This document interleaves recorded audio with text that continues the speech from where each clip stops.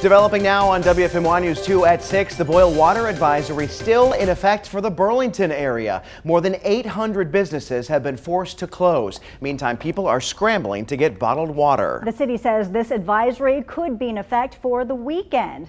Our team is bringing you coverage on the effort to flush out the system and how the problem is impacting thousands of people and businesses. The advisory stems from a pipe at a Burlington apartment complex where water samples revealed E. coli contamination. The health department says it found decaying insects and other organic material in that pipe and believe that's what started the problem. Let's start with WFMY News 2's Marissa Tansino. She joins us live now in Burlington with the very latest. Well, Julie, Chad, finding bottled water around here has really been the focus of today, no matter who you are. The hospital has been hauling it in, and people have even been coming out to this Walmart, finding it stacked in their cart to get around this water boil blitz. 10,000 gallons here, 2 or 3 cases there. The Burlington Boil Water Advisory has people turning to bottled water after the city found traces of E. coli in a spigot outside an apartment. It prompted hundreds of businesses to close and the school system to put a stop on its to-go meal program for the day.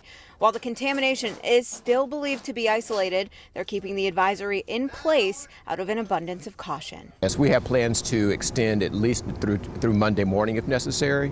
We have command center calls with all of our leadership team planned twice a day for today, for Saturday and Sunday. Alamance Regional Medical Center President and CEO Mark Gordon says the thousands of gallons of bottled water they have on hand will be for washing hands, bathing, and preparing food. Cone Health doesn't expect needing any more water deliveries this weekend, but at Walmart, shoppers were stocking up on a few cases to make sure they make it through. It's pretty much like what's been going on, right? Something breaks out or something happens like this and people kind of panic buy stuff. I mean, I don't know. It's kind of unfortunate to go with the herd, but you got to do it, right? And the city believes, again, that decaying insects and organic matter is the source of that contamination. After the state recommended it, the city created a perimeter around that apartment building, flushed the entire system, and then ran tests again. As soon as we know the results of those tests, we'll bring them to you. Marissa, thank you. Remember, this boil water advisory it means that all City of Burlington water customers should boil their water first before using it for things like drinking, cooking, brushing their teeth, and more. This applies to Burlington, Elon, Whitsett, Gibsonville, Haw River, Ossipee, and the village of Alamance. Graham and Mebane are not included.